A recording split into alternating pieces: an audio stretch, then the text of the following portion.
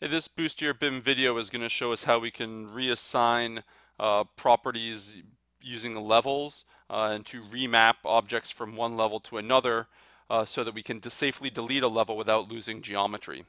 Right? Without any API help, if I select level 1 here and delete it, we can see it's going to give us this warning, 14 elements will be deleted.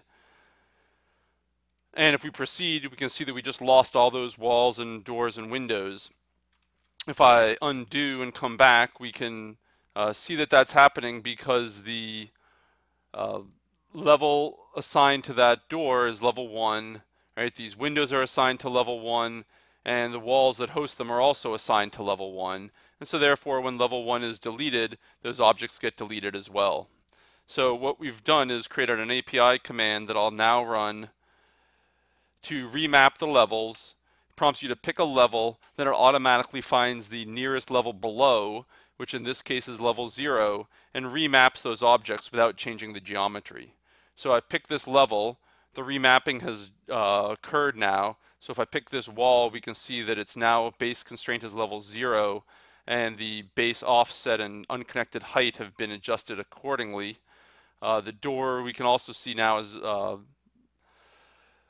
has a level of level 0 and a sill height that was needed so that the position didn't change, and the same for the window. Now we can safely go ahead and delete level 1. The views, of course, associated with it are deleted, but we can see that all of our geometry remains. So now let's take a look at the code that does this. We start off by prompting the user to select a level. We then find the first level below by sorting the levels by their elevation, and then finding the first level with an elevation less than the elevation of the level selected by the user. This is a list of parameters that will need to be adjusted based on the elevation difference between those two levels.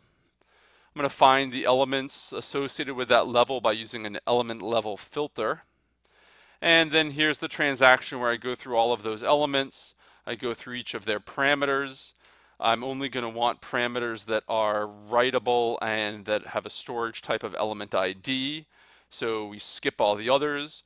We'll also skip parameters that have a level ID or store an element ID, but that element ID is not for the level selected by the user. We then find the difference in elevation between this level selected by the user and the level below that will have the new mapping. And now we'll set the values both of the elements parameter to set it to the new level below.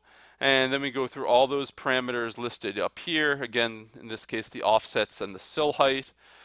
And again, set those to the old value plus the difference in elevation between the old level and the new level. All right, so in this case, this window after we're done has a sill height of 14, but before we deleted the level, before we ran the command, it had a sill height of 3, and because level 0 is 11 feet below a level 1, the new sill height will be 14.